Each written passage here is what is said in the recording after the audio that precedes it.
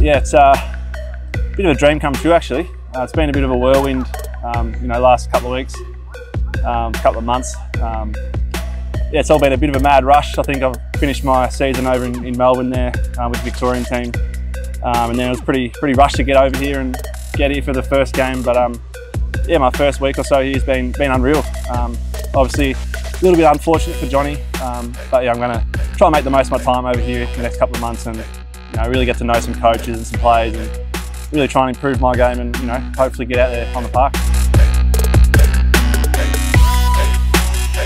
No, obviously, yeah, coming off a good couple of years in the Big Bash, I was sort of hoping for some opportunity in this winter. I didn't think it'd be here in India, but yeah, hoping with something in the UK or something there. But no, super stoked to be. I was very lucky, obviously, unlucky for Johnny, but yeah, when Trevor gave me the call a couple of weeks ago, yeah, couldn't be more happier.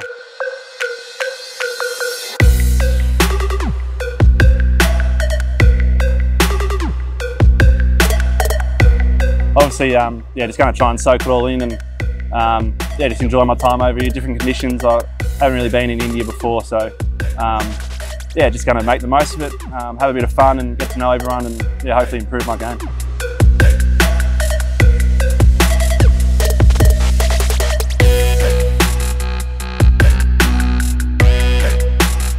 Yeah, Mahali seems unreal. Bit of an eye-opener for myself. Obviously we get some nice crowds in the Big Bash, but I think the noise level at Mahali there was unreal. Yeah, they just love it over here.